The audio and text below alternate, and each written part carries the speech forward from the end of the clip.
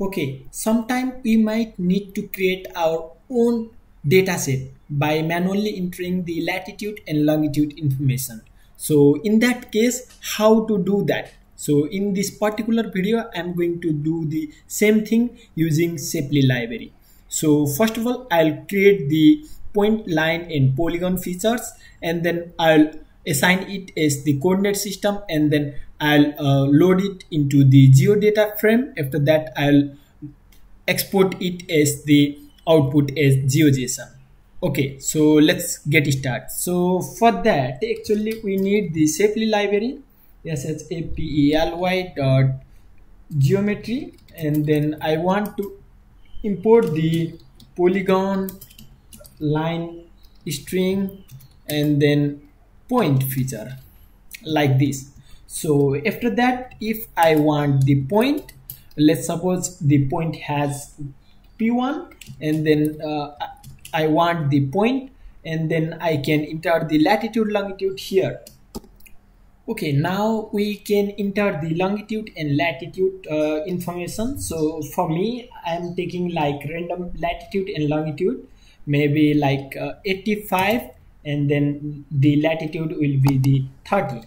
So if I print out P1, then it will print out the point like this. So but if I try it with the like print statement, so it will actually output the point in the string form. So similarly, I can create the P2 as point, and then might be 80 and 25, and then for line maybe L1, and then line string I can type the line string, and then line string maybe from point. Okay, maybe like P1 and P2 and P2 like this. Okay, so after that I also want to create the polygon, POLY1, and then polygon will be the polygon, and then I can assign the coordinates inside this polygon feature. So coordinate might be like 20, and then not maybe 82, and then 25, and then the coordinate will be the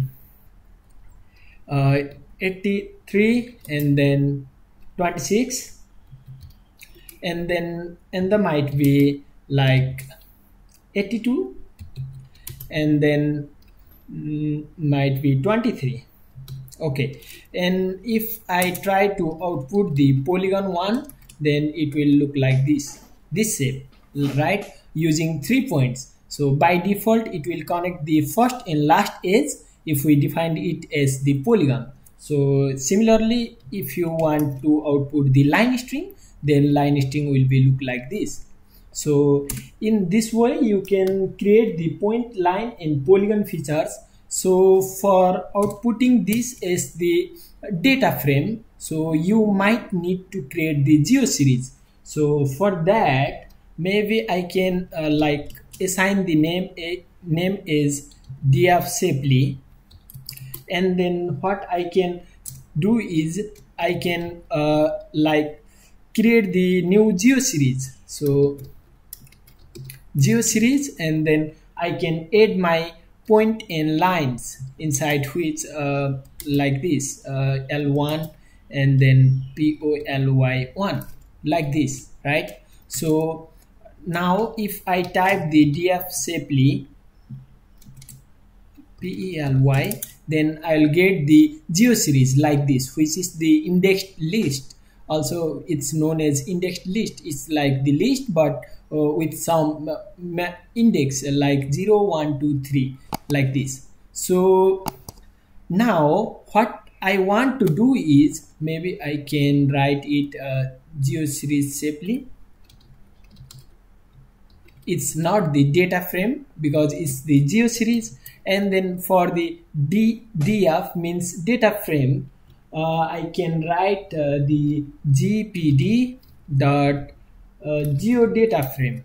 I can manually create the geodata frame, and then I have to pass the geoseries. geoseries safely, right?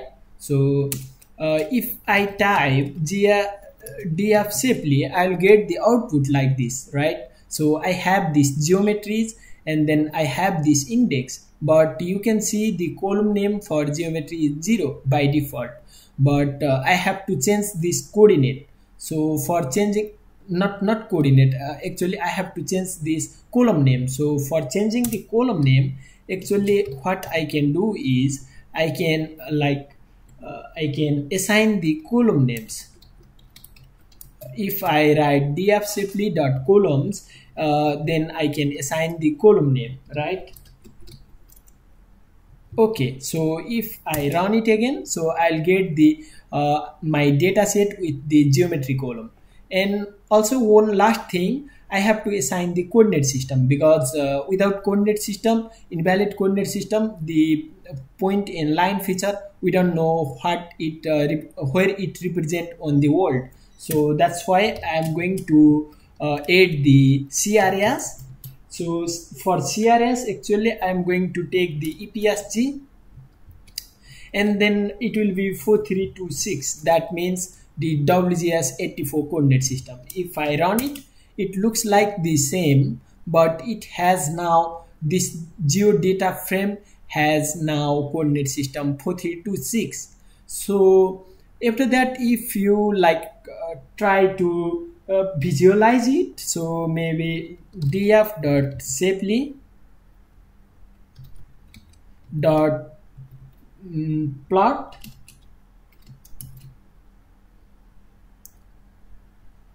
not df dash safely, and now you can see the 2 points and one line string passing through point, and then the polygon feature. So you can see the longitude varies from 80 to 85 degree, I think, and then latitude varies from this 23 to 30, something like this. So yeah, in this way you can simply create your geodata frame, and then also you can export it as the output.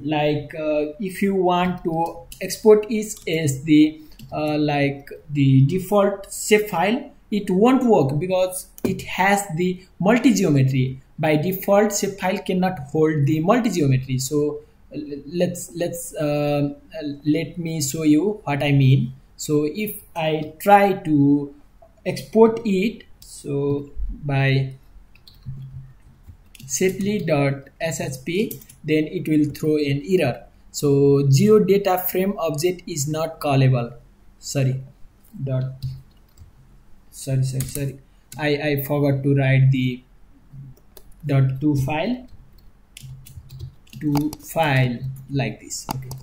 So this is the error. So GDAL error, attempt to write non-point line string geometry to point shape file. That means we cannot write the multiple geometry within a same shape file. So what I can do is I can store it inside the JSON file. So I can write it GeoJSON, and then I can assign the driver equal to GeoJSON like this. So if I run it, I will get the output. So where is my safely? Okay, safely.geojson. Maybe I need to refresh it.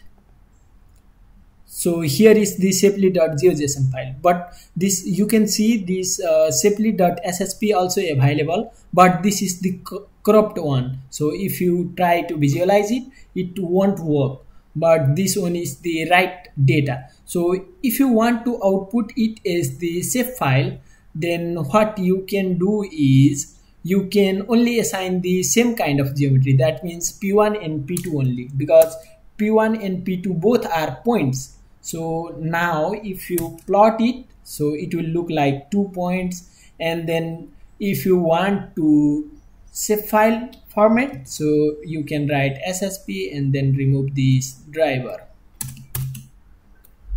Okay, now we have the safely.ssp file. Now it should work because it has the 2 valid geometry.